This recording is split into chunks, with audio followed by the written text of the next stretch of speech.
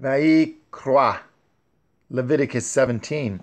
And Yahuwah spoke unto Moshe, saying, Speak unto Aharon and unto his sons, and unto all the children of Yashara'el, and say unto them, This is the thing which Yahuwah has commanded, saying, What man soever there be of the house of Yashara'el that kills an ox or lamb or goat in the camp, or that kills it out of the camp, and brings it not unto the door of the tabernacle of the assembly, to offer an offering unto Yahuwah before the tabernacle of Yahuwah, blood shall be imputed unto that man. He has shed blood, and that man shall be cut off from among his people, to the end that the children of Yashara'el may bring their sacrifices, which they offer at in the open field, even that they may bring them unto Yahuwah, unto the door of the tabernacle of the assembly, unto the priest, and offer them for peace offerings unto Yahuwah. And the priest shall sprinkle at the blood upon the altar of Yahuwah, at the door of the tabernacle of the assembly, and burn the fat for a sweet savor unto Yahuwah. And they shall no more offer at their sacrifices unto devils, after whom they have gone a whoring.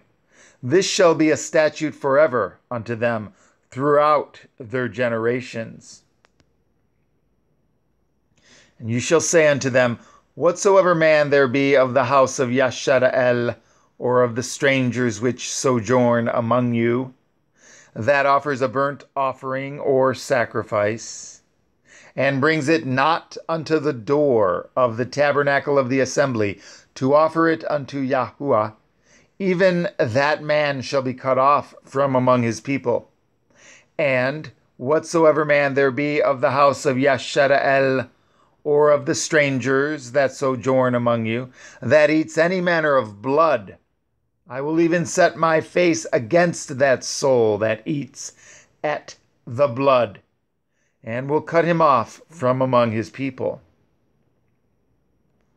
For the life of the flesh is in the blood, and I have given it to you upon the altar to make an atonement for your souls, for it is the blood that makes an atonement for the soul.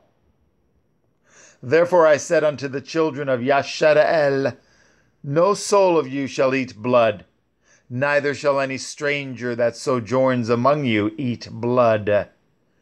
And whatsoever man there be of the children of Yashara'el, or of the strangers that sojourn among you, which hunts and catches any beast or fowl that may be eaten, he shall even pour out at the blood thereof, and cover it with dust.